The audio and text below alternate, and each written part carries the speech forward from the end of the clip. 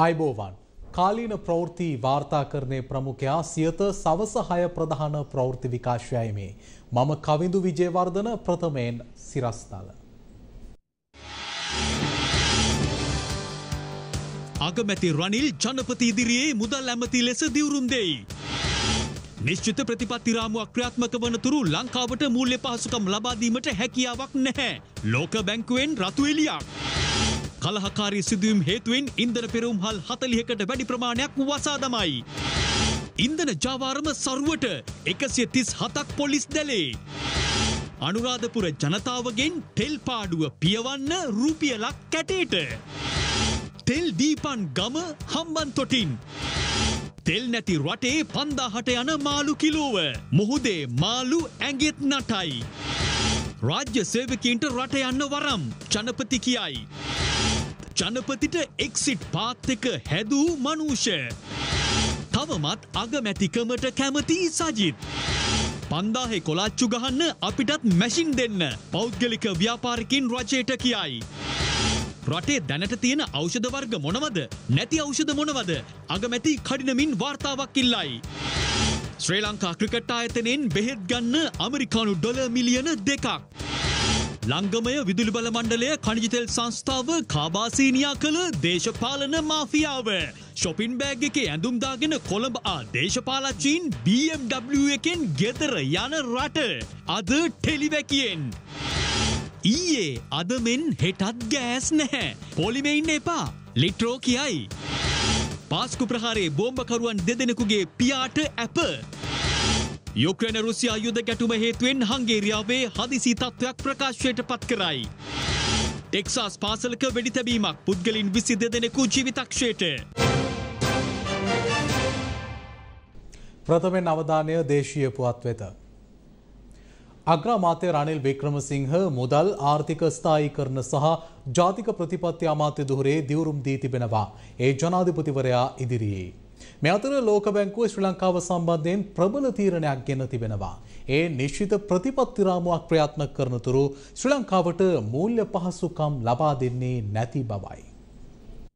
අග්‍රාමාත්‍ය රනිල් වික්‍රමසිංහ මහතා මුදල් ආර්ථික ස්ථායීකරණ සහ ජාතික ප්‍රතිපත්ති අමාත්‍ය දුහරේ අද දිවුරුම් දුන්නා. ඒ කොළඹ කොටුව ජනාධිපති මන්දිරයේදී ජනාධිපති ගෝඨාභය රාජපක්ෂ මහතාගේ අතින් අග්‍රාමාත්‍ය රනිල් වික්‍රමසිංහ මහතා සිය පත්වීමට අදාළ ලිපිය බහරගත්තා. මේ අතර ප්‍රමාණවත් සාර්වාර්ථික ප්‍රතිපත්ති රාමුවක් ක්‍රියාත්මක වනතුරු ශ්‍රී ලංකාවට නව මූල්‍ය පහසුකම් ලබා දීමට සැලසුම් කරන්නේ නැති බව ලෝක බැංකුව පවසනවා. ලෝක බැංකුව පාලම් ණයක් හෝ නව ණය බැඳීමක් ලෙස ශ්‍රී ලංකාවට ආධාර කිරීමට සැලසුම් කරන බවට මාධ්‍ය වාර්තා කළ තොරතුරු සම්පූර්ණයෙන් අසත්‍ය බවයි ලෝක බැංකුව වැඩිදුරටත් පවසන්නේ. එමෙන්ම ශ්‍රී ලංකාවට අවශ්‍ය ආර්ථික උපදෙස් ආර්ථික ප්‍රතිපත්තීන් ප්‍රතිෂ්ඨාපනය කිරීම සඳහා ජාත්‍යන්තර මූල්‍ය අරමුදල හා සෙසු සංවර්ධන හවුල්කරුවන් සමග එක්ව කටයුතු කරන බවද ලෝක බැංකුව ප්‍රකාශ කර තිබෙනවා. මේ අතර මෙරට ආර්ථිකය සම්බන්ධයෙන් අග්‍රාමාත්‍ය රනිල් වික්‍රමසිංහ විදෙස් මාධ්‍යයකට සම්මුඛ සාකච්ඡාවක් ලබා දී තිබුණා. No, we know it's going to be difficult. That's why we are looking at relief, at least a 2-year relief program. There'll be interim budget. We cut off all the development work and put more money in. One is to ensure that we can pay the higher interest rates, and secondly to ensure that there's more money for the affected people. But that alone won't do. රාජ්‍ය සේවකීන්ට රැකියා සඳහා විදේශගත වීමට විශේෂ අවසරයක් ලබා දීමට රාජ්‍ය තීරණය කර තිබෙනවා. පවතින ඩොලර් අර්බුදයට එය කඩිනම් විසඳුමක් බවයි ජනාධිපති ගෝඨාභය රාජපක්ෂ ප්‍රකාශ කර ඇත්තේ. පුහුණු ශ්‍රමිකයින් විදේශ රැකියා වෙළඳපොළ වෙත යොමු කිරීමේ වැඩසටහනේ ප්‍රගති සමාලෝචන රැස්වීමක් අද කොළඹ කොටුව ජනාධිපති මන්දිරයේදී පැවැත්වුණා. විවිධ ක්ෂේත්‍රයන්හි පුහුණු ශ්‍රමිකයින් සඳහා ජපානය, පෝලන්තය සහ රුමේනියාව ඇතුළු රටවල රැකියා පුරප්පාඩු රැසක් මේ වන විටත් පවතිනවා. එම අවස්ථා ඉලක්ක කරගනිමින් භාෂා සහ වෘත්තීය පුහුණු වැඩසටහන් ක්‍රියාත්මක කිරීමේ අවශ්‍යතාවය ජනාධිපති ගෝඨාභය රාජපක්ෂ පෙන්වා දුන්නා. පවතින ආර්ථික පසුබෑම හමුවේ විදේශ විනිමය හා විදේශ රැකියා අවස්ථා ලබා ගැනීම සඳහා විශේෂ අවධානය යොමු කළ යුතු බවයි ජනාධිපතිවරයා මෙහිදී පෙන්වා දුන්නේ. දැන් හුඟක් වෙලාවට මේ තරුණ කොටස්වල මුදල් උපයීමේ ක්‍රමවේද අපි හදලා දුන්නොත් ඒක හරිම වැදගත්. දෙපැත්තෙම එකක් අවස්ථාවක් ලබා දීම, දෙවැනි එක අපිට තාම අත්‍යවශ්‍ය ෆොරින් එක්ස්චේන්ජ් පුළුවන් තරම් ගෙන්න ගන්න එකට. හුඟක් රටවල තියෙනවනේ වැඩි මුදලක් ගෙවන ඒවා. ස්කිල් එක වැඩි ඒවට අපි යවා ගන්නේ කොහොමද කියන එක. වොකේෂනල් ට්‍රේනින් එකටත් කිව්වේ පුළුවන් තරම් අපිට ට්‍රේනින් කරලා දෙන්න මේ පිටරට යවන්න. කෙයාගිවිං සෙක්ටර් එකේ ලොකු වේකන්සිස් ප්‍රමාණයක් දැනට එංගලන්තයේ එතකොට ඊශ්‍රායලයේ රටවල් ගොඩක ඒක නිර්මාණය වෙලා තියෙනවා. දැන් රාජ්‍ය සේවකයන් විදේශගත කරවීමේ වැඩපිළිවෙල අපි ඒකට මේ තියෙන නීති රීති ආයතන සංග්‍රහවල තියෙන කරුණු කාරණා සියල්ල රිලීස් කරලා දෙන්න වෙනවා. රාජ්‍ය සේවයේ අයටත් අවස්ථාවක් ලබා දෙන්න පිටරට ගිහිල්ලා වැඩ කළා එක්ස්පීරියන්ස් එකකුත් එනවා ෆයිනෑන්ෂියල් උත් හොඳයි. ජපානයේ ඩික්ලෙයාර් කරාස 2025 වෙනකොට ජපානයට ඕන කියලා ෆොරින් වර්කර්ස්ලා 3,45,000. N4 ලෙවල් එකට කෙනෙක්ට දැනුම තියෙනවා නම් JFT ලියන්නත් පුළුවන්, ෆුඩ් සර්විස් එක ලියන්නත් පුළුවන්, කෙයාගිවින් එක ලියන්නත් පුළුවන්. සාමාන්‍ය මාස කීයක් යනවද? මාස 4කින් එක දිගට ඉගෙන ගත්තොත් පුළුවන් සර්. මාස 4. අපි ටාගට් කරන්න ඕන 5000ක් විතර කොහොමද මාස 6ක් ඇතුළත පුහුණු කරන්න කියන එක තමයි ටාගට් කරන්නේ. රජයේ සේවකීන්ට පඩි ගෙවන්න මුදල් අච්චු ගහනවා නම් පෞද්ගලික අංශයේ සේවකීන්ට පඩි ගෙවන්නත් මුදල් අච්චු ගහන මැෂින් දෙන්න කියලා ශ්‍රී ලංකා එක්සත් ජාතික ව්‍යාපාරිකයින්ගේ සංසදය අද රජයට අභියෝග කළා. මේ විදිහට තව සතියක් දෙකක් ගියහොත් සුළු හා මධ්‍ය පරිමාණ ව්‍යවසායකයින් වන අප සියලු දෙනාම ඉවරටම ඉවර බව අද පැවති මාධ්‍ය හමුවකදී එම සංසදය ප්‍රකාශ කර සිටියා. රටක් වෙනුවෙන් වැඩපිළිවෙලක් යොදවන්න කියලා අපි නියෝජිතයන් පාර්ලිමේන්තුවට අධ්‍යයවලා අපි අන්තහසරණ වෙලා. මොකද ඒ මිනිස්සු හැදිලා අපි ගරාගෙන වැටිලා. අගමැතිතුමා පත් වෙලා ඇවිල්ලා මුලින්ම මොනවද කිව්වේ රජයේ සේවකයන්ට පඩි ගෙවන්න සල්ලි නැහැ. ඒතකොට සල්ලි අච්චු ගහන්න ඕනේ කියන තැන. ඒතකොට අපි ළඟ ඉන්න සේවකයෝ නෙවෙයිද? ඒතකොට රජයේ සේවකයෝ ඉන්නේ 1.5 මිලියන්. අපි යටතේ සේවය කරනවා මිලියන 4.5කට ආසන්න පිරිසක්. ඒතකොට අපි කොහෙන්ද මේ මිනිස්සුන්ට පඩි ගෙවන්නේ? එහෙනම් ඉතින් අර අගමැතිතුමාට කියන්න ඕනේ අපිටත් සල්ලි අච්චු ගන්න මැෂින් ටිකක් දෙන්න. අපි ආයතනවල තියන් සල්ලි අච්චු ගාලා පඩි ගෙවා ගන්න. අපිට බැංකු ණය තියෙනවා. සෙන්ට්‍රල් බැංක් ගවන කියනවා අපේ තියෙන ප්‍රශ්න වලට අපේ ලෝන්ස් දික් කරලා දෙන්න බෑ කියලා. ඒතර මම එතුමාගෙන් අහන්න කැමති SMV එක කියන්නේ බැංකු පද්ධතියේත් කොඳුනාරටිය. ඒතර අපිට ලෝන් එකක් ගෙවන්න බැරි නම් ඒතර ඉබේම බැංකු පද්ධතිය වැටෙන්නේ නැද්ද? ඊට මීට නරකද බැංකුවකට යම්කිසි සහනයක් රජයක් විසින් ලබා දීලා ඒ සහනය බැංකුවෙන් අපිට ලබා දෙන්න කිව්වොත් මේක චේන් එකක් කරලා තව එකකින් අත හොද ගන්න බෑ.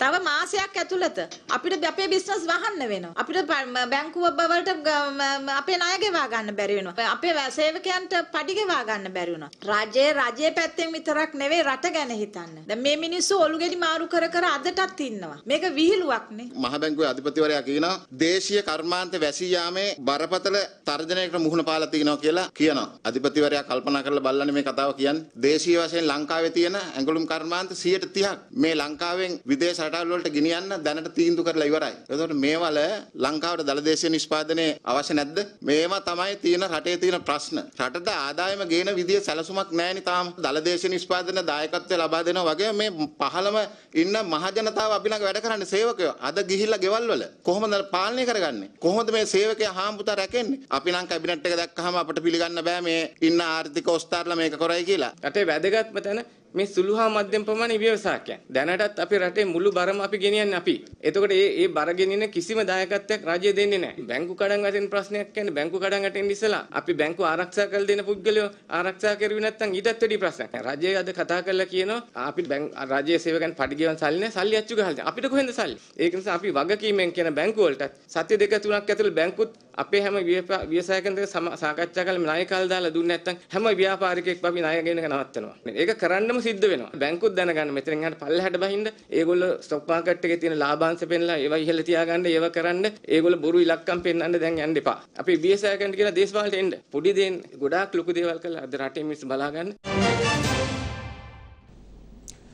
ජනාධිපතිවරයාගේ අත්නෝමතික බලය සීමා කිරීමට සූදානම් 21 වන සංශෝධනය සඳහා සියලු දෙනාගේ සහාය ලබා දෙන ලෙස පූජ්‍ය ඕමල්පේ සෝභිත හිමියන් ඉල්ලා සිටිනවා.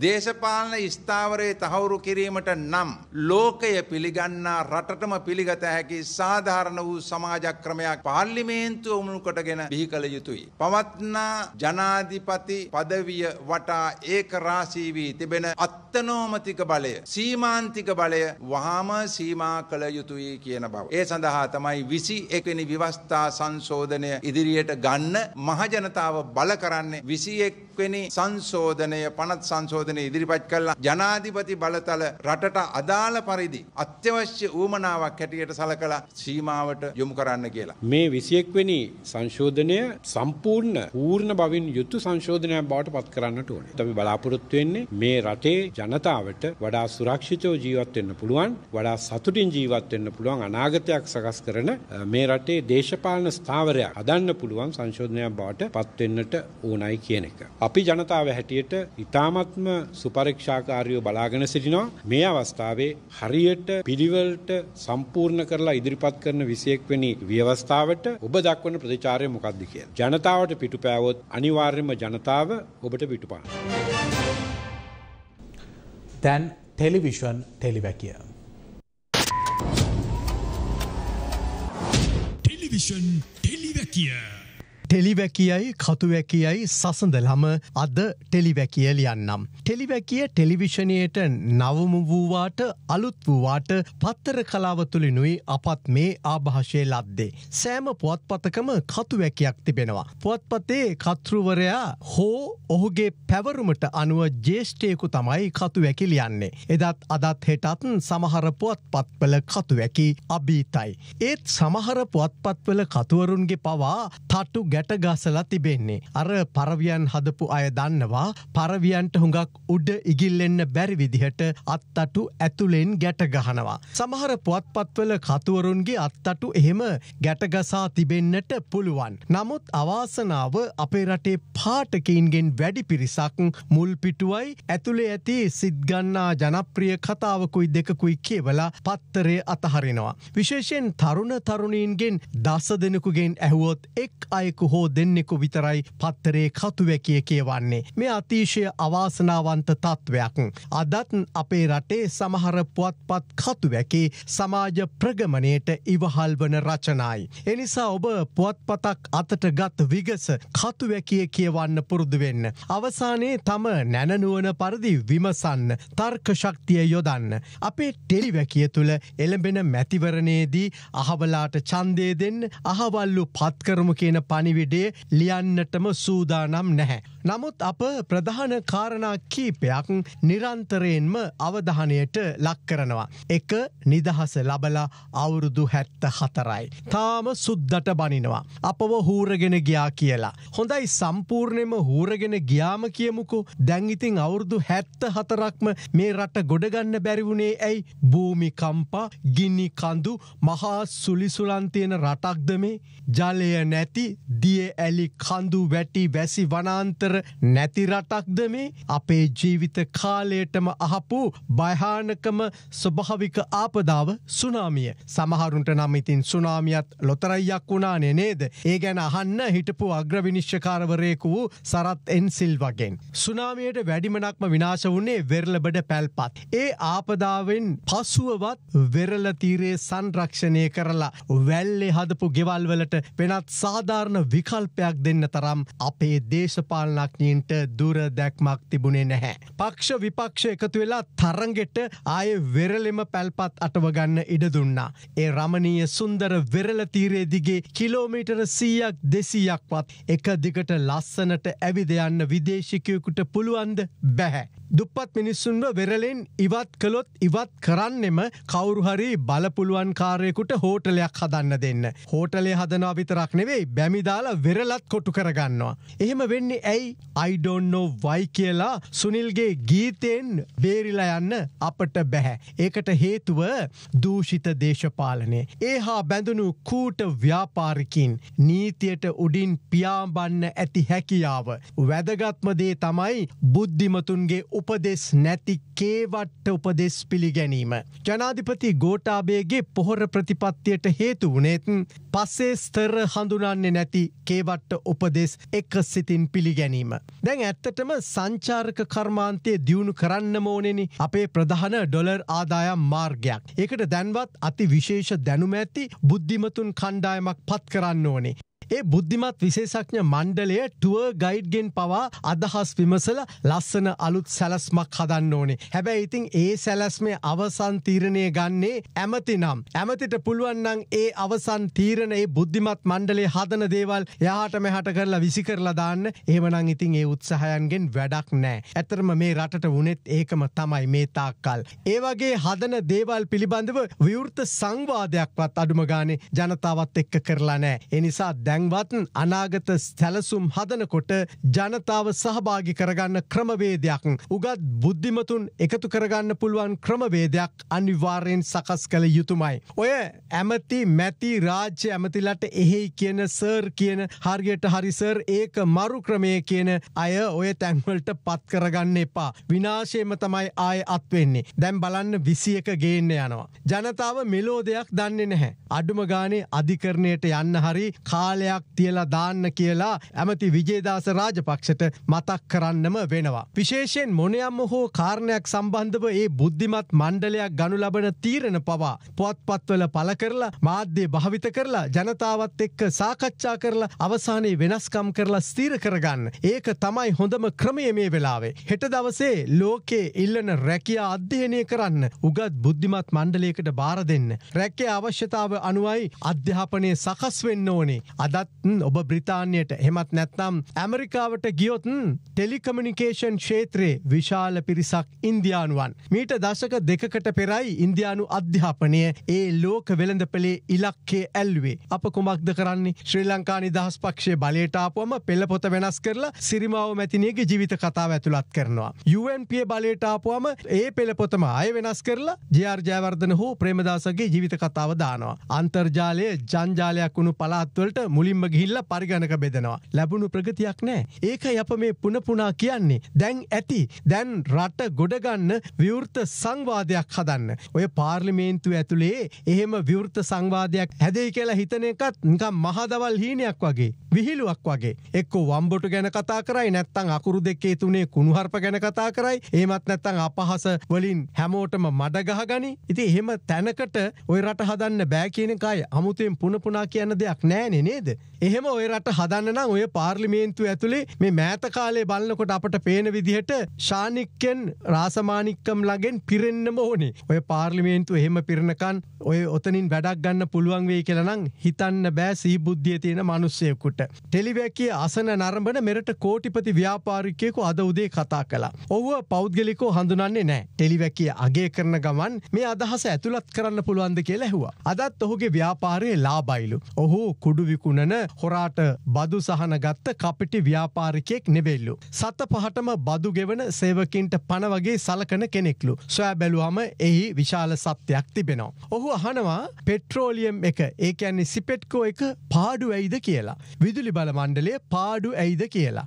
ලංගමය පාඩු ඇයිද කියලා. ඔහුගේ විවරණේ වැදගත්. අපට කතා කළ මේ නම සඳහන් කරන්න එපා කියපු ව්‍යාපාරිකයා සේවකින් බඳව ගන්න පෙර මුලින්ම සකස් කරන්නේ අදාළ ව්‍යාපෘතිය කිව්වා. අදාළ ව්‍යාපෘති වාර්තාව හදලා ඒ ව්‍යාපෘති වාර්තාව අදාළ රටත් එක්ක එකඟතාවයකට ඇවිල්ලා සාකච්ඡා කරලා සියල්ල අවසන් වුණාට පසුව තමයි කිව්වා නිවැරදිව සේවකීන් බඳව ගන්න. ඒ නිසා අදත් ඔහුගේ ආයතනයේට සේවක අතිරික්තයක් නැහැලු. නිවැරදි හැකියාව ඇති අවශ්‍ය සේවක සංඛ්‍යාව තමයිලු ඉන්නේ. දැන් ඔහුගේ ඊළඟ ප්‍රකාශය අපද කිහිප වතාවක් කිව්වා. හැම ආණ්ඩුවක්ම තම පාක්ෂිකයින්ට ලංගමේ රැකියා දුන්නා. විදුලි බල මණ්ඩලයේ සේම සිපෙට්කෝ එකටත් අද වෙලා තින්නේ ඒකම තමයි. හැමතිස්සෙම මැතිවරණයකින් පස්සේ ඡන්දදායකින්ට රැකියා දෙන්න ඕන නිසා මේ තැන් පුරවනවා. ළඟමේ එක බස් රථයකට සේවකයෝ 10 දෙනෙක් විතර ඉන්නවා කියලා තමයි අපට අහන්න ලැබුණේ. එකම තෙල් ಜಾති විකුණන ආයතන දෙකයිනේ තියෙන්නේ. ඒ සිපෙට්කෝ සහ ඉන්දියන් ඔයිල් හෙවත් IOC නේද? IOC ලාභයි. IOC තෙල් ඒකකයකට සේවකින් 12 දෙනෙක් ඉන්නකොට අපට ලැබිච්ච තොරතුරු වලට අනුව සිපෙට්කෝ එකේ තෙල් ඒකකයට සේවකින් 140ක් විතර ඉන්නවලු. ඒ කියන්නේ 12 දෙනෙක් ඉන්න IOC එකේ සිපෙට්කෝ එකේ ඉන්නවලු 140ක් විතර. ආයිතින් කුමන කතාද නේද?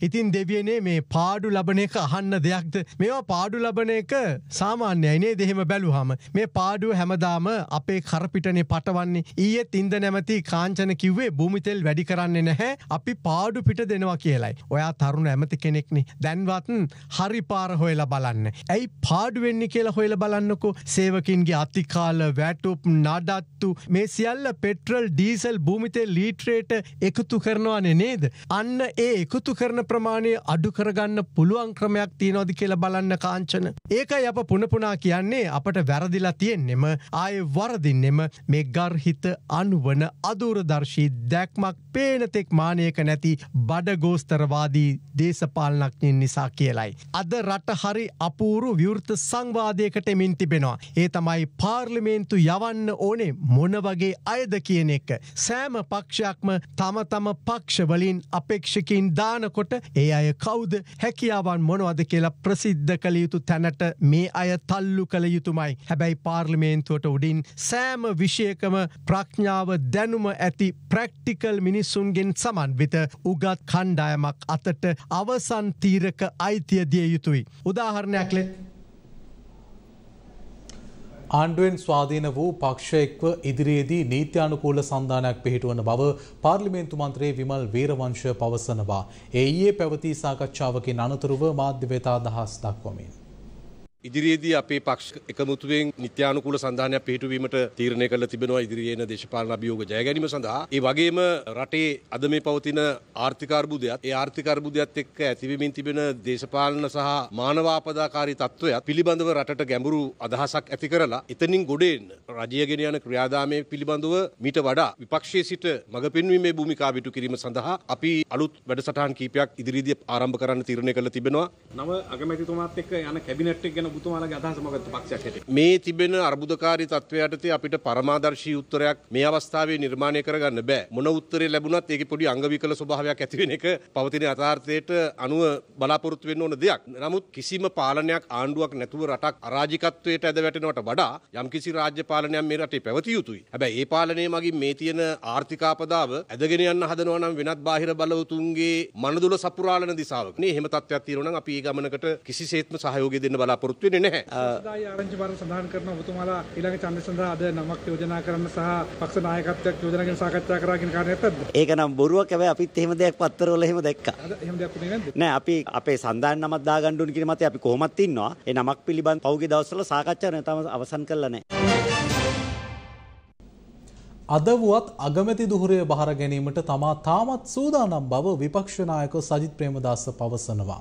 කෙසේ වෙතත් තමා කිසිවෙකුගේ රූකඩයක් වන්නේ නැති බවයි ඔහු වැඩිදුරටත් ප්‍රකාශ කළේ. අද තියෙන්නේ ආණ්ඩුවක් නෙමෙයි අද තියෙන්නේ අච්චාරුවක්. දැන් මේ අච්චාරුව තුල තමන්ගේ කට්ටිය වරක ගන්නවා. කිසි ප්‍රශ්නයක් නැහැ. දැන් මහ බැංකු හොරා පොළු තියලා තියෙනවා ලංකා බැංකුවට. කෝප් කමිටුව එක හෙළි වුණා. දැන් මහ බැංකු හොරා පොළු තියපු ඒ බිලියන ගාන මහ බැංකු හොරුන් ඉන්න ආණ්ඩුවකට පුළුවන්ද? හොරු අල්ලන්න. තිත් ඇත්ත කතා කරමු. හොරාගේ අම්මගෙන් පේන අහන. හොරුන්ටම කියන හොරු අල්ලන්න කියලා. අද මේ සිද්ධ වෙන්නේ බලසූදුවක්. මේක ගේම් එකක්. මම පැහැදිලිව කියනවා මේ මොහොතේත් අපි ලෑස්ති අගමැතිකම බාර අරගෙන පිරිසිදු පාලනයක් ක්‍රියාත්මක කරන්න. හෙට නෙමෙයි මේ දැන් ගන්න සූදානම්. හැබැයි අපේම ඇමති මණ්ඩලයක් අපි පත් කරගන්නට ඕන. අගමැති වෙලා මම රූකඩයක් වෙන්න සූදානම් නැහැ. මම කාගේත් පඹෙක් වෙන්න සූදානම්. අද කෝප් කමිටුවේදී යම්කිසි කරුණාවගයක් එළි වුණා. ඒ තමයි 2020 මාර්තු මාසයේ ජාත්‍යන්තර මූලාරමුදලට යා යුතුයි කියලා RFI එකක්. ඒ කියන්නේ අර රැපිඩ් ෆයිනෑන්සින් ඉන්ස්ට්‍රුමන්ට් එකක් ගන්න බොහෝ දෙනා කිව්වා. එතකොට රජය කිව්වා නෑ ඒක එහෙම අවශ්‍යතාවයක් නෑ. අපිට මේවා ඕනේ නෑ. අපිට පුළුවන් කරගෙන යන්න. අපිට මුදල් තියෙනවා කියලා කිව්වා. හැබැයි අද අපිට ආරංචි වුණා අත වශයෙන්ම රජය ජාත්‍යන්තර මූල අරමුදල් සමග සාකච්ඡා කරලා තියෙනවා මේක ගන්න. කරාම ඒගොල්ලෝ කියලා තියෙනවා ඔබලාගේ ණය තිරසාර නෑ කියලා. ඒ නිසා තමයි අපිට ජාත්‍යන්තර මූල අරමුදලෙන් එදා සහන ලබා ගන්න බැරි වෙලා තියෙන්නේ. එතකොට සම්පූර්ණයෙන්ම අපිව නොමග ඇරලා තියෙනවා. මුළු පාර්ලිමේන්තුව මුළු රටම මේගොල්ලෝ නොමග ඇරලා තියෙනවා. මේ ව්‍යසනයට අත වශයෙන්ම වාගකිය යුතු පුද්ගලයෝ තමයි එදා හිටපු දේශපාලන අධිකාරිය සහ ඔවුන් විසින් පත් කරන ලද දේශපාලන හෙන්චයියෝ මේ ප්‍රධාන ආයතනවල ප්‍රධානියෝ හැටියට. පොලිම නැති කරලා විතරක් ගැඹුරු ආර්ථික ප්‍රශ්නය විසඳන්න බෑ. විශාල තීරණ ගන්න ඕනේ. නැත්තම් ලබන මාසවල වල වෙන්නේ යන්නේ තෙල් හිඟයයි ගෑස් හිඟයයි විතරක් නෙමෙයි ආහාර හිඟය වෙන්න යනවා. ඊට පස්සේ දලදේශීය නිෂ්පාදනය වැටීගෙන යනකොට විරැකියාව ඉහළට යන්නේ. ගෙදර තියෙන ආදායම අඩු වෙන්නේ. මේක බොහොම බරපතල ප්‍රශ්නයක්. නිසා තමයි අපි රජයට අදත් කියන්නේ ජනාධිපතිතුමාට අපි ලැහැස්ති මේ ආර්ථිකය හදන්න. නමුත් ඔය ප්‍රශ්නය ඇති කරපු ඔබතුමාන්ලා ගන්න අඩියක් පස්සට 21 වෙනි සංශෝධනය ගේන්න. ගෙනාවොත් අපි ඉදිරිපත් වෙලා කණ්ඩායමක් හැටියට අපි දන්නවා කොහොමද මේ ආර්ථිකය ගොඩනගන්නේ කියලා. පොඩි කාලයකට සාකච්ඡා කරලා එක තැනකට එන්න. ඉතින් අපි හිතන්නේ IMF එකට මේ එක හඳකින් ගිහලා කතා කරේ නැත්තම් මේ අපිට උදව් කරන්නේ නැහැ. අපි එතෙන්ට තමයි ඒගොල්ලෝ තල්ලු කරන්නේ. අපිට ඒකේ තනතුරු කිසි දෙයක් ඕනේ නැහැ. රට වෙනුවෙන් ගිහලා තනතුරු ගන්න ඕනේ කියන කතාව අපි නැහැ. අපි මෙතන ඉඳගෙන විපක්ෂයේ ඉඳගෙන අපි උදව් කරන්න. ඒකයි අපි කියන්නේ. ඒකට හුම්කම් දෙන්න. ජනාධිපතිවරයාට සිය තනතුරෙන් නිවත්ව යාම සඳහා අවශ්‍ය මාර්ගය තමන් ඇතුළු කණ්ඩායම නිර්මාණය කළ බව අමාත්‍ය මනුෂ්‍ය නානායක්කාර පවසනවා. සිය පක්ෂයේ නායක සජිත් ප්‍රේමදාස නිසි වේලාවට තීන්දුව නොගැනීම නිසා රජය සමග එක්වීමට සිදු වූ බවද අමාත්‍යවරයා ප්‍රකාශ කළා. ඒ සියත ටීවී ඔස්සේ විකාශය වූ සුලිය වැඩසටහනට එක්වෙමින්. ඇත්තටම ඔබ ආණ්ඩුව බරපතල ලෙස විවේචනය කරපු කෙනෙක්. දරුණු විදිහට විවේචනය කරපු කෙනෙක්. අපේ වචනෙන් කියනවා ජනතාවගේ වචනෙන් කියනවා පළු යන්න බැන්න. එහෙම බැනපු කෙනෙක්ට කොහොමද ආණ්ඩුවේ ඇවිල්ලා හිට ගන්න පුළුවන්කම ලැබුණේ? මේක සර් ෆේල්නේ. ඒතර මිනිස්සු කියනවා ගෝඨාභය රාජපක්ෂ මහත්තයාට යන්න කියලා. මේ රටේ කඩාගෙන වැටීම දේශපාලන පක්ෂයක් විදියට බලාගෙන ඉන්නව නම් කවුරු හරි ඒක වැරදි. මේ වගේ තීන්දුවක් ගන්නට සිද්ධ වුණේ හරින් ප්‍රනාන්දුට සහ ඔබට සමගි ජනබලවේගයේ නායකයන් නිසි ලෙස ක්‍රියා නොකළ නිසාද කෙලින් කටයුතු නොකරන නිසාද? ඔව් සමගි ජනබලවේගයේ නායක සජිත් ප්‍රේමදාස මහත්තයා තමන්ගේ දේශපාලන බලය ගැනවත් තමන්ගේ ඊළඟ මැතිවරණය ගැනවත් තීන්දුව කරන්නේ නැතුව මිනිස්සු ගැන හිතුවනම් ඒ වෙලාවේ තීන්දුව ගන්න ඕනේ. go home ගෝඨා කිව්වට ගෝඨාභය රාජපක්ෂ මහත්තයා ජනාධිපතිවරයා පාර්ලිමේන්තුවේ බැසිල් රාජපක්ෂ මහත්තයා හෝ එහෙමත් නැතිනම් මහින්ද රාජපක්ෂ මහත්තයා නොහිටියාට හිටියට ඔවුන්ගේ බලය ඊට වඩා වැඩියෙන් පෙනෙන්නට තිබෙනවා නම් ඔය කියන දේවල් කරන්න පුළුවන් වේද? රටේ ජනතාවගෙන් නිර්මාණය වෙලා තියෙන මතවාදය. එතකොට මේ බලපෑම මේ සියල්ලත් එක්ක 19 වෙනි සංශෝධනය දක්වා නැවත ගමන් කරන්න කවුරු හරි ඉඩ නොදෙනවා නම් ඒ අයට පාර බැහැලා යන්න පුළුවන් තත්ත්වයක් ඇති වෙන්නේ නැහැ. 21 තුල පැහැදිලි ලෙස තිබෙන්නට අවශ්‍යයි වත්මන් ජනාධිපතිවරයාගේ බලතල කප්පාදු කිරීම, අයින් කිරීම සහ ද්විත්ව පුරවැසි භාවය ඉවත් කිරීම. ඒතකොට බැසිල් රාජපක්ෂ මහත්තයාට ඒ අවස්ථාව නැති වෙලා යනවා. මේ අවස්ථාවට ඉඩ දෙයි කියලා ඔබ විශ්වාස කරනවද? කැබිනට් මණ්ඩලය නියෝජනය කරපු සියලු අමාත්‍යවරුන් මේ යෝජනාව අනුමත කරලා පක්ෂ නායකයන්ට අනුමත බාර දෙන්න තීන්දුව කළා. මේක ජනාධිපතිවරයාගේ එකඟතාවයෙන් ඉදිරිපත් කරන කැබිනට් පත්‍රිකාවක්. මේ තටු කපන්න බැරි වුණොත් එහෙම ඔබතුමන්ලගේ තටු කැපෙයිනේ. තටු කපන්න බැරි වුණොත් කවුරුවත් අපේ තටු කපනකන් ඉන්නේ නැහැ. තටු කපන්න බැරි නම් අපි ඉල්ලා අස්සලා ගෙදර යනවා මිසක් කාටවත් අපේ තටු කපන්න හම්බෙන්නේ අපි අස්සලා අයින් වෙනවා. වැඩිම පිරිසක් එවලා තිබුණු පණිවිඩයක් කිව්වොත් හරි මනෝෂ නානායක්කාර මන්ත්‍රීවරයා කීයක් අරගෙනද ආණ්ඩුවට ගියේ? රාජිත මන්ත්‍රීවරයා කියලා තියෙනවා කෝටි 10 ගානේ තමයි දැන් මේ වෙන්දේසිය යන්නේ. සජිත් ප්‍රේමදාස මහතා ගන්න බෑ කිව්වනේ. ඊට පස්සේ රනිල් වික්‍රමසිංහ මහත්තයා අගමැති වුණානේ. අගමැති වුණායින් පස්සේ අපි ආයිත් රැස්වීමක් තියලා කිව්වා අපි යන්න ඕනේ. දැන් හරි ගිහිල්ලා මේකට සහයෝගය දිය යුතුයි නැත්නම් අපි දේශපාලනික වශයෙන් විනාශයි. හයියෙන් කෑ ගහලා කිව්වා රාජසේනාරත්න මහත්තයා. කියලා එළියට යනකොට මල්ලි යන් උඩට පොඩ්ඩක් කියලා කතා කරගෙන ගිහිල්ලා මාවයි හරින්නවයි. මල්ලි මේ යකත් එක්ක ඉඳලා හරියන්නේ යමන් යන්න කියලා කිව්වා. අපි ගිහිල්ලා හෙට මේක කතා කරගමු කියලා එළියට බැස්සේ. මන් දන්නේ උදේ පාන්දර ඇවිල්ලා මෙහෙම කතාවක් එකපාරට කිව්වා. සමහරු කියන්නේ ගෝට යනකම් දෙන්නේ නැහැ. ඉතින් ගෝට යනකොට රටේ මිනිස්සුත් මැරිලා හිටියොත් සල්ලි නැතුව කන්න බොන්නේ නැතුව තමන්ගේ අම්මා තාත්තා සහෝදරයෝ. ඒකනේ එච්චර කාලයකට යන්නේ නැහැ කියලාද ඔබ හිතන්නේ? නෑනේ මං කියන්නේ යන්නේ නැතුව හිටියොත්. අපිට එහෙම දෙයක් නෑ. අපි හිතනවා මේ 21 වෙනි සංශෝධනය ඉවර වුණාම එතුමා එක්සිට් එක හදාගෙන එතුමා තීරණය ගන්න ක්‍රමානුකූලව එතුමා යයි අපි එතුමාට යන්න කියලා අදත් කියනවා. ඒ කියන්නේ හරේන් සහ මනෝෂ ගිහිල්ලා ජනාධිපතිවරයාගේ එක්සිට් එකද හැදුවේ? අපි එක්සිට් පාත් එකක් එතුමාට යන්න පාර සකස් කර දීමක් මේ හරහා සිද්ධ කරගන්න පුළුවන් වෙන්න පුළුවන්. ඔව්. මිල වැඩි කළත් ජනතාවට අවශ්‍ය තරම් ගන්න ඉන්ධන අපේ රටේ නැහැ. ඉන්ධන නැති නිසා ඇති වූ කලහකාරී සිදුවීම් හේතුවෙන් ඉන්ධන පෙරවුම්හල් 40කට වැඩි ප්‍රමාණයක් වසා දමා තිබෙනවා. මේ අතර ඉන්ධන ජාවාරමද රට තුළ ඉතා සරුවට ක්‍රියාත්මක වනවා. මේ වන විට ගෑස් බෙදා හැරීමද తాවකාලිකව නතර වී තිබෙනවා. ඒත් ජනතාව තාමත් පෝලිම්වල. හෙටත් ගෑස් බෙදන්නේ නැති බව ලිට්‍රෝ සමාගම පවසනවා. ඉන්ධන වලින් තාමත් රුපියලක් පාඩුයි කියලා ඇමති කංචන කිව්වා. අනුරාධපුරේ ජනතාව තෙල් ගහලා යන ගමන් කැටයකට රුපියල ගානේ දාන්න ක්‍රියා කළා. හම්බන්තොට තෙල් දීපන් ගමකුත් හදලා. ඉන්ධන මිල ගණන් ඉහළ දැමුවද ජනතාවට ඉන්ධන ලබා ගැනීම වෙනුවෙන් දිවයින පුරා ඉන්ධන පිරවුම්හල් අසල අදත් දිගු පෝලිම්වල රැඳී සිටීමට සිදුව තිබෙනවා.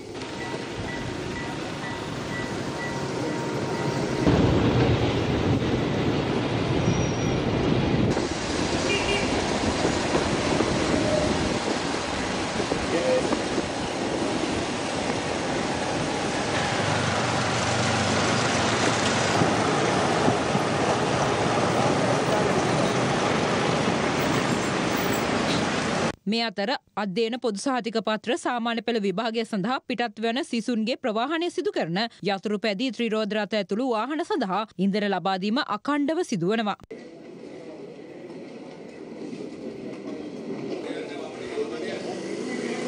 ඉන්ධන හිඟේ හේතුවෙන් ඇතැම් ඉන්ධන පිරවුම්හල් අසල නොසන්සුන්කාරී තත්ත්වයන්ද වාර්තා වුණා. අපි බලන් ඉන්නේ මෙච්චර බලන් හිටියපො කියලා සීමාව. දෙන්න 2000 විලාදී බන්දෙල් යන්න ගියම හොරේ උනා.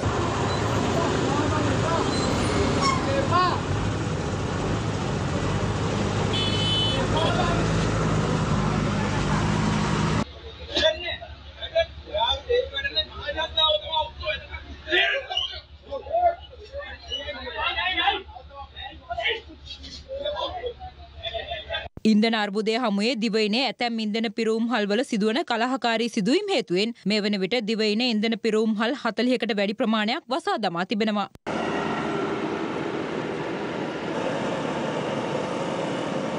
ටැංකි රථ වලට ආරක්ෂාව සම්බන්ධයෙන් අපි ලිඛිතව ඉල්ලීමක් කරා. ඒ සම්බන්ධයෙන් ඊයේ හවස පොලිස්පති කාර්යාලයේ නියෝජ්‍ය පොලිස්පතිතුමා මාව දැනුවත් කරා. ලංකාවේ තියෙන සියලුම පොලිස් ස්ථාන වලට ඔවුන් ලිඛිතව දැනුම් දීමක් කරලා තියෙනවා ටැංකි රථ වල ආරක්ෂාව සම්පූර්ණයෙන්ම බලා ගන්න කියලා. මේ වෙනකොට පිරවුම්හල් වල පෝලිම ගොඩාක් දුරට අඩු වේගෙන යනවා 30කට 35කට වගේ ඇවිල්ලා දෙනවා. මම හිතනවා හෙට වෙනකොට ওই ක්‍රමයේ තත්ත්වය ගොඩාක් දුරට පාලනය වෙන්න පුළුවන්. බැරි වෙලාවක්වත් ටැංකි රථ වලට අනවශ්‍ය පීඩනයක් එල්ල කරොත් රියදුරන් සහ රියදුරු සහායක මාතෘන් මේ වෙනකොටත් අපිට දැනුම් දීලා තියෙනවා සේවයට පැමිණීම නොහැකි බැව්. අද උදේ දැනගන්න ලැබුණා ඉන්ධන පිරවුම්හල් 40ක් පමණ ඉන්ධන ඇනුම් නොකර වසා දාන්න උන් තීරණය කළා තියෙනවා කියලා. මේ අතර ඉන්ධන ජාවාරමට සම්බන්ධ පුද්ගලයන් 137 දෙනෙකු පොලිසිය විසින් අත්අඩංගුවට ගෙන තිබෙනවා. ලංකා khනිජ තෙල් නීතික සංස්ථාව මගින් දිවයින පුරා පිහිටි ඉන්ධනහල් වෙත බෙදා හරිනු ලබන ඉන්ධන විවිධ පුද්ගලයන් විසින් විවිධ ආකාරයට රැස් කරමින් ඉන්ධන ජාවාරමේ යෙදෙන මේවා අධික මිලට අලෙවි කරමින්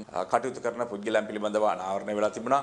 මේ සම්බන්ධයෙන් පොලිසිය විසින් වැටලීම් ආරම්භ කරනු ලැබුවා. ඒ අනුව මේ වන විට සැකකරුවන් 137 දෙනෙක් අත්අඩංගුවට පත් වෙලා තිනවා.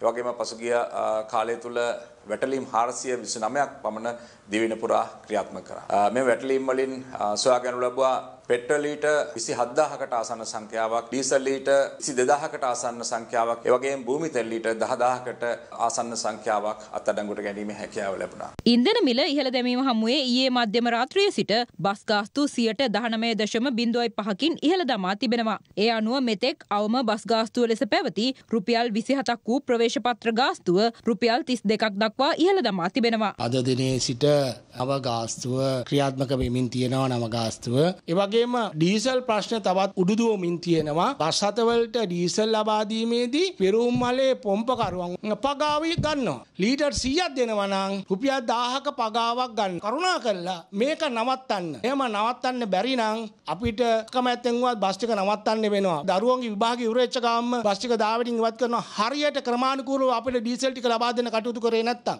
ඉන්ධන මිල ඉහළ යාම හමුවේ ත්‍රිරෝද රථ ගාස්තුද ඉහළ දමා තිබෙනවා.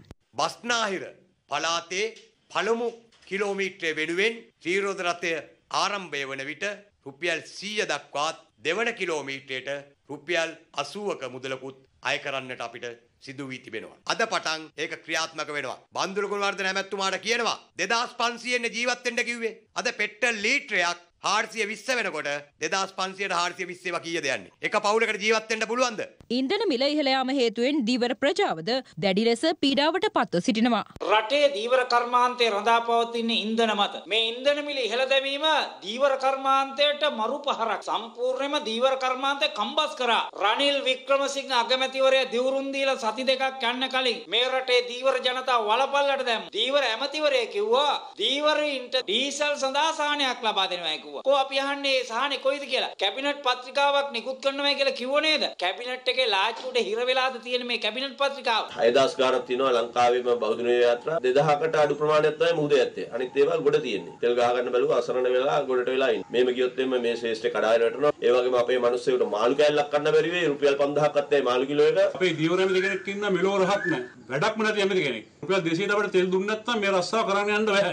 ලක්ෂ සංඛ්‍යාවක් අපේ ඉන්න දීවර ජනතාව කොහොමද මේකෙන් ජීවත් වෙන්නේ ඉස්සරහට? වෙළඳ පොලේ 10%කට වඩා අඩු ඉල්ලුමක් පවතින පෙට්‍රල් 95 වර්ගයේ ඉන්ධන සහ සුපර් ඩීසල් සඳහා මේ වන විට කෘත්‍රිම ඉල්ලුමක් නිර්මාණය වී ඇති බව බලශක්ති අමාත්‍ය කංචන විජේසේකර සිය ට්විටර් ගිණුමේ සටහනක් තබමින් සඳහන් කරා. ඉන්ධන මිල ඉහළ නැංවීම තුළින් ඉන්ධන අර්බුදයට විසඳුමක් නැති බවයි අමාත්‍යවරයා වැඩිදුරටත් සඳහන් කළේ. ඉන්ධන මිල ඉහළ දැමුවද 92 වර්ගයේ පෙට්‍රල් ලීටරයක් සඳහා තවදුරටත් රුපියලක පාඩුවක් සිදුවන බව බලශක්ති අමාත්‍යවරයා ඊයේ කැබිනට් මාධ්‍ය හමුවේදී ප්‍රකාශ කළා. මේ හේතුවෙන් අනුරාධපුර ප්‍රදේශයේ ජනතාව කැටයක් තබා ඉන්ධන ලබා ගන්නා ජනතාවගෙන් රුපියල බැගින් කැටයට දමා යන ලෙස ඉල්ලා සිටියා. එම මුදල අමාත්‍යවරයාට ඉදිරියේදී ලැබීමට සැලස්වන බවයි ප්‍රදේශවාසීන් සඳහන් කළේ. තවත් තෙල් ගහගත්තාම රුපියලක් දාලා මේ රජයට ණය නැහැ. රජයට ණය නැති පුද්ගලයෝ රුපියලකින්වත් අපි ණය නැහැ. මෙතෙක් කල් අපි තෙල් ගැව්වේ ණයට නෙවෙයි. මේ කැටවලට එකතු කරන සල්ලි කාන්ති විජේසේකර ඇමතුමාගේ නිවසට යවන. මේ අතර හම්බන්තොට ප්‍රදේශයේ ඉන්ධන පිරුම් හලක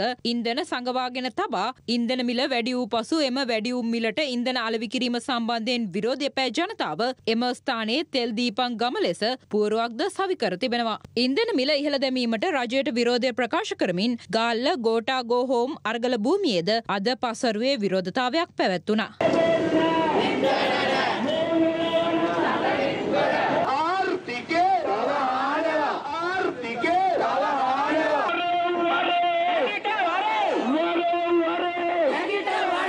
ඉන්ධන අර්බුදය හේතුවෙන් කටුනායක බණ්ඩාරනායක ජාත්‍යන්තර ගුවන්තොටුපොළෙන් පිටත්ව යන ගුවන් යානා ඉන්දියාවේ චෙන්නයි, ඩුබායි සහ සිංගප්පූරු ගුවන්තොටුපළවල් මගින් ඉන්ධන ලබා ගැනීමට කටයුතු කරමින් පවතින බව ගුවන්තොටුපොළ ආරංචි මාර්ග සඳහන් කළා. මේ අතර අද දිනේ කිසිදු ගෘහස්ත ගෑස් සිලින්ඩරයක් බෙදා හැරීම සිදු නොකරන බවට ලිට්‍රෝ සමාගම ප්‍රකාශ කළද ගෑස් ලබා ගැනීම වෙනුවෙන් අදත් ජනතාව දිගු පෝලිම්වල රැඳී සිටිනු දක්නට ලැබුණා.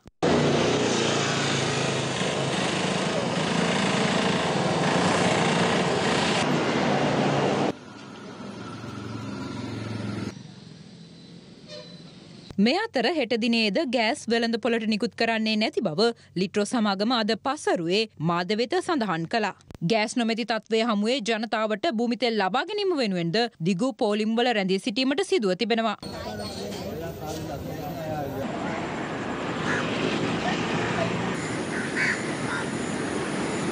මේ අතර අධික මිලක්ව පවතින තිරිඟු පිටි ආහාර ද්‍රව්‍ය සහ ගෑස් මිල මෙන්ම ඉන්ධන මිලත් ඉහළ යාම හේතුවෙන් බේකරි සහ ආපන ශාලා පවත්වාගෙන යාමේ ගැටලුවක් උද්ගතව තිබෙනවා. පුනර්ජනනීය බලශක්ති බලාගාර සේවක එකමුතුව අද කොළඹ පිහිටි ලංකා විදුලි බල මණ්ඩලයේ ඉදිරිපිට විරෝධතාවයක නිරත වුණා. ඒ සපයන ලද විදුලි බලයට අදාළව නිසි ගෙවීම් නොකිරීම හේතුවෙන්.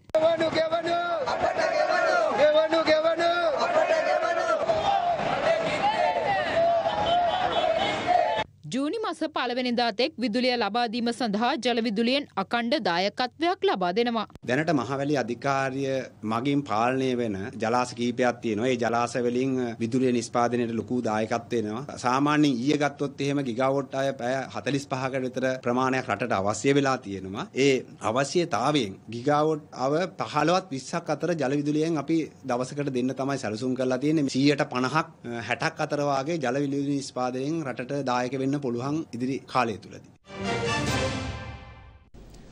අපේ රටේ සාමාන්‍ය මිනිස්සුන්ගේ හිත හොඳයි. ඇත්තම කිව්වොත් අපේ ජනතාව අතර වෛරය, ක්‍රෝධය වපුරපු තරමක් වැපුරුවේ පක්ෂ දේශපාලනයයි. මරාගත් තරමක් මිනිස්සුන් එතනට තල්ලු කළේ වැරදි දේශපාලනයයි. අදත් එක් අයෙකු දෙන්නෙකු පෝලිම්වල ගහමරා ගන්නකොට පෝලිම්වල දුක් විඳින මිනිස්සුන්ගේ ජීවිත ගැන හිතන අයත් ඉන්නවා. අපේ ඉතිහාසයේ දිගු පෝලිම් තිබුණා කියලා පහළ තියෙන්නේ සිරිමාවෝ මැතිනියගේ කාලෙයි. ඒ කාලේ හාල් පෝලිම්, පාම් පෝලිම් කිලෝමීටර් ගණන් දිගට තිබුණලු. අදත් ඒ වගේමයි. පෙට්‍රල්, ඩීසල්, භූමි තෙල්, ගෑස්, කිරිපිටි පෝලිම් වල දිග කියන්න බෑ. සමහරුන් පැය 10-15වත්, තවත් සමහරුන් දින 2-3ත් පෝලිම් වල මරා ගන්න අවස්ථාත් තිබුණා. නමුත් හිත හොඳ මිනිස්සු වැඩි හරියක් ඉන්න රටක් මේක. ගමේ තරුණ පිරිස් කොස් අල බතල මඤ්ඤොක්ක තම්බගෙන මේ පෝලිම්වල ඉන්න අයට බෙදෙනවා. වතුර බෝතලේ පවා බෙදෙනවා. ඒ අතර අද තවත් හරි අපූරු සේවාවක් දක්නට ලැබුණා. වැඩියෙන්ම පෝලිම්වල ඉන්නේ ත්‍රිරෝද රථ රියදුරන්. අප ඊයේත් කතා කළා මේ ත්‍රිරෝද රථ කර්මාන්තයේ බිඳ වැටෙනකොට මගේ ප්‍රවාහනය සේම ලක්ෂ 40කට වැඩි පෙට්‍රල් සංස්ථාත් බිඳ වැටෙනවා කියලා. අදත් ඈත ගම්බිම්වල ගිලන් රථය වෙනුයේ ත්‍රිරෝද රථයයි. බොහෝ පෝලිම්වල තිබෙන ත්‍රිරෝද රථවල අඩුපාඩු පරීක්ෂා කරලා අවශ්‍ය උපදෙස් නොමිලේ ලබා දෙන්න ඩීලර්ස්ලා ප්‍රමුඛත්වයගෙන ක්‍රියා කරන්නට පටන් අරන්. අප තමයි ඉතින් කියන්න තියෙන්නේ. ගෑස් එකට හේන් ඉන්නවා මේකට මොනිනවා. ආණ්ඩුවෙන් සප විදිනවා. අත්තම මේ සරම් මෝටර් සෑන් ඩේවිඩ් පින්ස් මේ කරන සත්කාරයට අපි ගොඩක් පින්පතනවා. අපි ඇත්තටම උදේ පැය ගානක් දා ඉන්නවා. ලොකු දෙයක් මේ වතුර ටිකක් හරි දෙන්නේ මිනිස්සෙක් ලංකාවේ මෙහෙම මිනිස්සෙක් පොඩි මිනිහෙකුට ඉන්නවා කියන්නේ අපි ඇත්තටම සතුටු වෙනවා. මේ මිනිසුන්ට තව වැඩියෙන් හම්බෙන්න හොඳයි. හොඳ ඇත්තමයි. ගොඩක් පිං. ඔව් හොඳ සේවාවක්. මේ අතර අද ළමා රෝහලට සහ අපේක්ෂා රෝහලට ඇමරිකානු ඩොලර් මිලියන 2ක මුදල් පරිත්‍යාග කළා. ඒ ශ්‍රී ලංකා ක්‍රිකට් ආයතනයයි. මෙහිදී එක් රෝහලකට ඇමරිකානු ඩොලර් මිලියන 1 බැගින් ලැබුණා. මේ අතර අගමැති රනිල් වික්‍රමසිංහ අද විශේෂ නියෝගයක් නිකුත් කළා. ඒ සෞඛ්‍ය අමාත්‍යාංශයටයි. දැනට සෞඛ්‍ය අමාත්‍යාංශය සතු ඇති සියලුම ඖෂධ වර්ග උපකරණ ඒවායේ ප්‍රමාණ පිළිබඳව නිවැරදි කඩිනම් වාර්තාවක් සපයන ලෙසයි.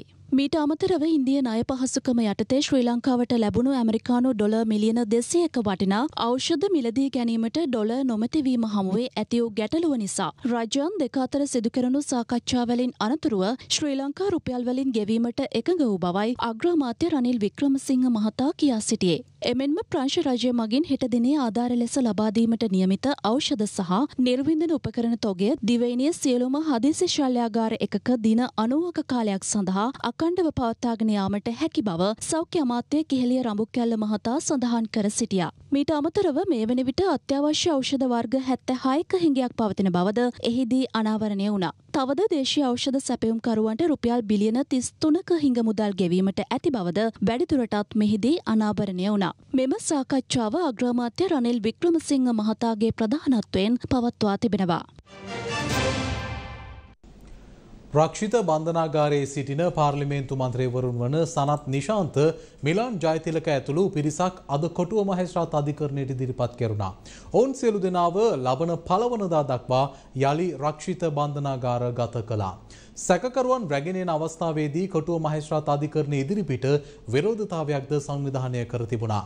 ඒ වැරදිකරුවන්ට කඩිනම් දඬුවම් ලබා දෙන ලෙස ඉල්ලමිනුයි.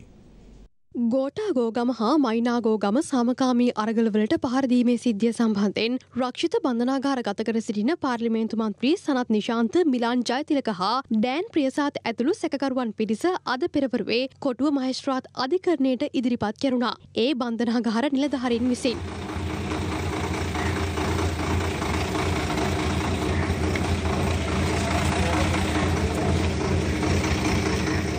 මීට අමතරව මෙම සිදුවීමට අදාළව තවත් සැකකරුවන් 8 දෙනෙකු අද හඳුනා ගැනීමේ පෙරට්ටුවකට ඉදිරිපත් කරන ලෙසයි කොටුව මහේස්ත්‍රාත් තිරින ගමගේ මහතා නියෝග කළේ. ඒ අනුව ඔවුන් 8 දෙනා ආවරණය කර අධිකරණයට රැගෙන ඒමටයි බන්ධනාගාර නිලධාරීන් කටයුතු කර තිබුණේ. හඳුනා ගැනීමේ පෙරට්ටුවෙන් අනතුරුව නඩුව විවෘත අධිකරණයේ කැඳවනු ලැබුවා. එහිදී සනත් නිශාන්ත මිලාන් ජයතිලක ඇතුළු සැකකරුවන් 6 දෙනෙකු ජූනි මාස 1 වෙනිදා දක්වා රක්ෂිත බන්ධනාගාරගත කරන ලෙසයි කොළඹ කොටුව මහේස්ත්‍රාත් තිරින ගමගේ මහතා නියෝග කළේ. එමෙන්ම හඳුනා ගැනීමේ පෙරට්ටුව සඳහා ඉදිරිපත් කිරීමට නියමිත තවත් සැකකරුවන් 6 දෙනෙකු ලබන 27 වෙනිදා දක්වා රක්ෂිත බන්ධනාගාර ගත කරන ලෙසත් එදින ඔවුන් ආවරණය කර හඳුනා ගැනීමේ පෙරට්ටුවකට ඉදිරිපත් කරන ලෙසත් අධිකරණය නියම කළා. නීතිපතිවරයා විසින් සිදු කළ ඉල්ලීම පරිදි බස්නාහිර පළාත බහර ජ්‍යෙෂ්ඨ නියෝජ්‍ය පොලිස්පති දේශබන්දු තෙන්නකෝන් ස්ථානමාරු නොකිරීම සම්බන්ධයෙන් අධිකරණයට කරුණු දක්වන ලෙසත් මෙහිදී මහේස්ත්‍රාත්වරයා නියෝග කර සිටියා. මේ අතර අද දින පැවති හඳුනා ගැනීමේ පෙරට්ටුවේදී සාක්ෂිකරුවන් විසින් හඳුනා නොගත් සැකකරුවන් තිදෙනෙකු හා සැකකාරයක් ඇපමත මුදා හැරීමටයි මහේස්ත්‍රාත්වරයා නියෝග කළේ. මෙම සිද්ධියට සම්බන්ධ ප්‍රධාන සැකකරුවන් පසෙක සිටියේදී සුළු සැකකරුවන් පමණක් අත්අඩංගුවටගෙන අධිකරණයට ඉදිරිපත් කිරීම සම්බන්ධයෙන් සිය අප්‍රසාදය අපරාධ පරීක්ෂණ දෙපාර්තමේන්තුව වෙත පළ කර සිටි මහේස්ත්‍රාත්වරයා හිතට එකඟව මෙම විමර්ශනය කළ නොහැකි නම් එය කළ හැකි වෙනත් කෙනෙකුට බාර දෙන ලෙසයි එම දෙපාර්තමේන්තුවේ නිලධාරීන්ට ප්‍රකාශ කර ඇත්තේ. එසේම මෙම නඩුකරයට අදාළව විදේශ ගමන් තහනම් පනවා ඇති මහින්ද රාජපක්ෂ මහින්ද කහදගම ජ්‍යෙෂ්ඨ නියෝජ්‍ය පොලිස්පති දේශබන්දු තෙන්නකෝන් යන අය සිය විදේශ ගමන් බලපත්‍ර අධිකරණයට බාර දී නොමැති බවත් අතිරේක සොලිසිටර් ජෙනරාල්වරිය අධිකරණයේ ඉදිරියේ ප්‍රකාශ කළා. එමෙන්ම ජොන්ස්ටන් ප්‍රනාන්දු සහ රේණුක පෙරේරා යන අය තමන්ගේ විදේශ ගමන් බලපත්‍ර විනාශ වී ඇති බවට දන්පා ඇතැයිද ඇය අනාවරණය කළා. මේ අතර ගාලුමෝදර අරගලයට පහරදීමේ සිදුවීමට අදාළව වැරදිකරුවන්ට නීතිය ක්‍රියාත්මක කරන ලෙස බල කරමින් කොටුව මහේස්ත්‍රාත් අධිකරණයේ ඉදිරිපිට උද්ඝෝෂණයක් පැවැත්වුණා. එය සංවිධානය කර තිබුණේ සිවිල් සංවිධාන එකමුතුවයි.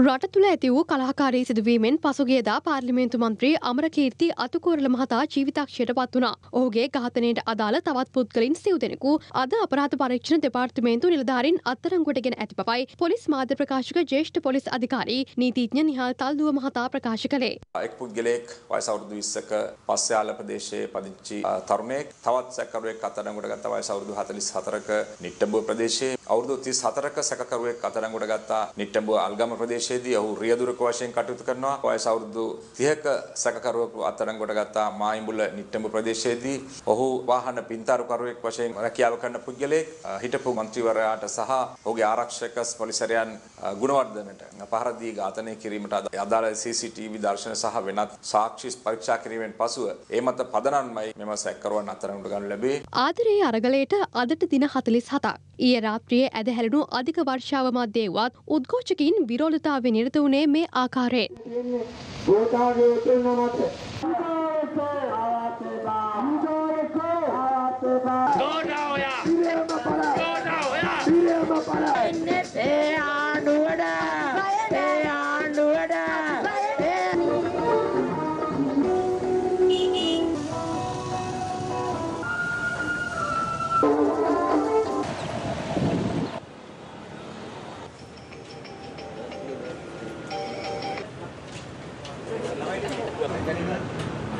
අද ගෝටාගෝ ගමට ග්‍රාම සේවා නිලධාරීවරයෙක් පත් කරගත්තා.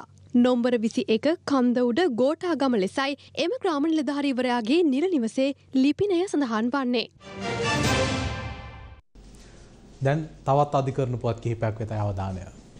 පාස්කු ඉරුදින ත්‍රස්ත ප්‍රහාරය එල්ලවන බවට තොරතුරු ලැබී තිබියදීත් එය පොලිසියට වසන් කිරීම සම්බන්ධයෙන් දෙමටගොඩ මහවිල උද්‍යාන පාරේ පදිංචි කෝටිපති ව්‍යාපාරික මොහොමඩ් ඉබ්‍රහීම්ට චෝදනා එල්ල වුණා. ඔහු පාස්කු ඉරුදින ප්‍රහාරයට සම්බන්ධ මරාගෙන මැරෙන බෝම්බකරුවන්ගෙන් දෙදෙනෙකුගේ පියායි. ඒ අනුව අද ඔහුට එරෙහිව තිබෙන නඩුව කැඳ වූ අවස්ථාවේදී මොහොමඩ් ඉබ්‍රහීම් සහ තවත් විත්තිකරුවෙකු අපමත මුදාහරින ලෙස කොළඹ මහාධිකරණය නියම කළා. ඒ අනුව එක් විත්තිකරුවෙකු රුපියල් ලක්ෂ 2 බැගින් වූ මුදල් සහ රුපියල් ලක්ෂ 10 බැගින් වූ ශරීර ඇප 3ක් මත මුදා හරින ලෙසයි විනිසුරුවරයා නියෝග කළේ. විත්තිකරුවන් වසර 3කට ආසන්න කාලයක් රක්ෂිත බන්ධනාගාර ගතව සිටීම සහ ඔවුන්ගේ සෞඛ්‍ය තත්ත්වය ඇතුළු සුවිශේෂී කරුණු සැලකිල්ලටගෙන විනිසුරුවරයා මෙම ඇප නියෝගය ප්‍රකාශයට පත් කර තිබෙනවා. ඒ අනුව විත්තිකරුවන්ගේ විදේශ ගමන් තහනම් කළ විනිසුරුවරයා සෑම මාසකම අවසන් ඉරුදින අපරාධ පරීක්ෂණ දෙපාර්තමේන්තුවට වාර්තා කළ යුතු බවටත් නියෝග කළා. රග්බි ක්‍රීඩාවේ ප්‍රවර්ධනයට යයි සඳහන් කරමින් ක්‍රිෂ්ණමති සමාගමෙන් රුපියල් මිලියන 70ක මුදලක් ලබාගෙන සාපරාධී ලෙස පරිහරණය කළේ යයි හිටපු අමාත්‍ය නාමල් රාජපක්ෂට එරෙහිව චෝදනා එල්ල වුණා. ඒ අනුව ඔහුට එරෙහිව ඉදිරිපත් කර තිබෙන පැමිණිල්ල සැප්තැම්බර් මාස 21 වනදා කැඳවන ලෙස කොළඹ කොටුව මහේස්ත්‍රාත් අධිකරණය අද නියම කළා. මෙහිදී අපරාධ පරීක්ෂණ දෙපාර්තමේන්තුව සඳහන් කළේ මෙම සිද්ධිය සම්බන්ධයෙන් නීතිපති උපදෙස් විමසා ඇති බවයි. තවත් පුවත් කිහිපයක් කෙටියෙන්. නව අධ්‍යාපන ලේකම් ලෙස එම් නිහාල් රණසිංහ මහතා අද එම ධුරේ වැඩබාරගත්තා. එම අවස්ථාවට අධ්‍යාපන අමාත්‍ය ආචාර්ය සුසිල් ප්‍රේමජයන්ත් මහතා ඇතුළු අමාත්‍යංශ නිලධාරීන් පිරිසක් එක්ව සිටියා. සමාජ මාධ්‍ය ක්‍රියාකාරී දර්ශන හඳුන්ගොඩ මහතා අද ප්‍රකාශයක් ලබා ගැනීම සඳහා අපරාධ පරීක්ෂණ දෙපාර්තමේන්තුවට කැඳවා තිබුණා. පැය කිහිපයක් ප්‍රශ්න කිරීමෙන් අනතුරුව ඒ මහතා අපරාධ පරීක්ෂණ දෙපාර්තමේන්තුවෙන් පිටව ගොස් තිබෙනවා. පාර්ලිමේන්තු මන්ත්‍රී ජගත් කුමාර මහතාගේ තලංගම සමෘද්ධි කාර්යාලයට ගල් ප්‍රහාරය එල්ල කරන අයුරු ආරක්ෂක කැමරා පද්ධතියක මෙලෙස සටහන්ව තිබුණා.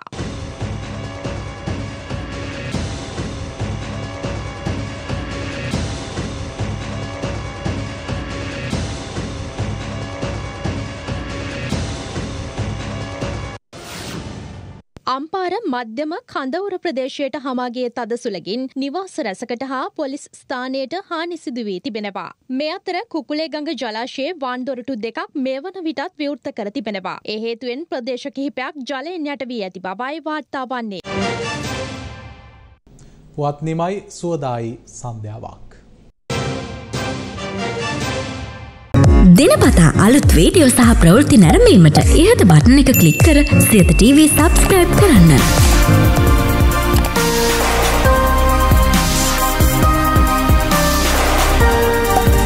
අලුත් වීඩියෝ ගැන මුලින්ම දැනගන්න මෙම සීනුව ක්ලික් කරන්න.